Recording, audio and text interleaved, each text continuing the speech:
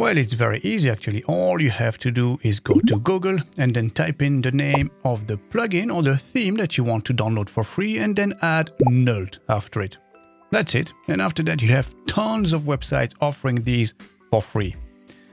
Now, the real reason why I'm recording this video today is not to tell you how to do it, but to explain why you should never ever download any null scripts off the internet. And I'm really serious here, guys, because this is a very important message. So much so that I'm going to change the background color here to red.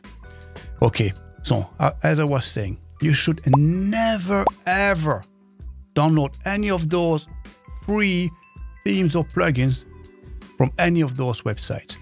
And let me show you why you should never download those scripts. It's because they contain extremely dangerous pieces of code that can highly compromise your WordPress security.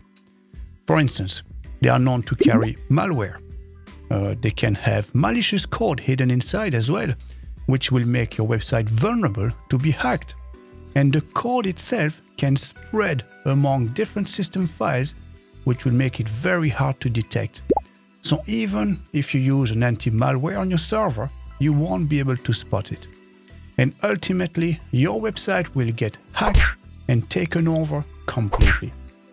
And to be honest, this is no laughing matter now, to be honest, because imagine the work that's put into getting your website ready, finding the right images, coming up with all the content, testing all its features, adding a contact form, etc., etc. And one day you wake up and it's all gone, replaced by a Bitcoin scam website or something like that. Now, apart from the fact that your website will be compromised and most likely get hacked and become useless, you also risk facing serious legal issues, because don't forget that it is illegal to download null script. So if you get caught, you may be liable for thousands, if not millions of dollars in compensation. Now, let's say that your theme or plugin costs, let's say $49 or maybe $89. Clearly, at that price, it's not worth getting hacked or sued, does it? So in conclusion, I am begging you guys, do not download any of those null scripts, and especially do not install them on your websites, because the consequences obviously will be very costly.